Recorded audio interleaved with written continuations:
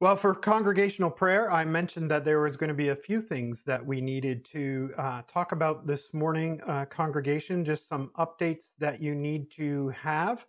One is, and I forgot to put this in the bulletin, I apologize for that, but one is that we got news from Mrs. Vanderkloot that her test results came back well, and so that she is clear of any sign of cancer from those test results. And so we are so grateful for that.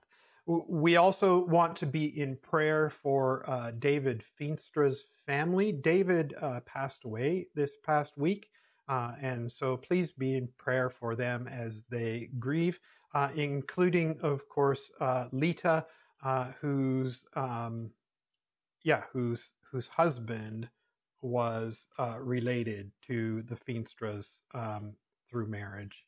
So please pray for them. Also be in prayer, please, for Wayne Graves in particular. He's come down with pneumonia.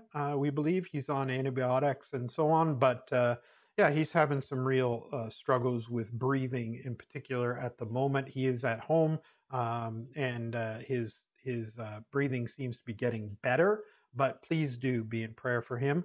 Also, please pray for Chris Smid. As of the time of recording this, he is in the hospital at BGH. His platelets are extremely low, and he seems to have some sort of infection in his elbow as well, they think. Yeah, he is feeling nauseous and not well at all. So please be in prayer for him, for the doctors, for Heather, and for the family, that he would recover very soon from this. Please also praise God together with Chris and Stephanie Treemstra. They had a baby boy born this past week, Aiden Shane Paul, and he is doing very well. He and Mommy are both doing very well, and so we are very grateful for that. As for the announcement, at this particular moment, I don't know what it is, and so I will let you know as soon as I can, and we'll go from there. Now, let's pray. Father in heaven, thank you so much for this time that you can gather us together, even virtually. Lord, we pray that you will guide us as we come to your scriptures in the message in a few moments. Thank you so much for how we have been able to worship you and praise you and hear your scriptures and learn from them already in this service. We pray, oh God, that you will be with us this week, Lord. Especially, Lord, we think about all of those pastoral concerns that we just raised. We are so grateful together with Chris and Stephanie for their new baby boy. We pray that you will bless him and that you will help to raise him along with his brother and his cousins and so on, that you will raise him together with his parents in the way that he should go.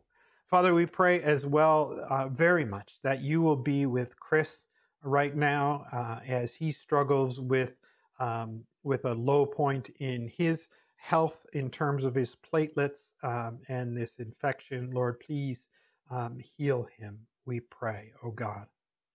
And Lord, we pray that as well for Wayne.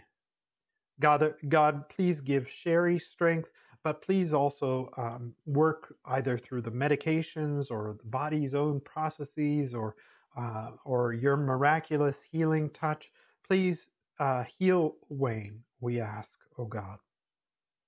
Father, we are so grateful that Wilma got good news from her test results this past week, and we pray that she will continue in good health for many more years to come.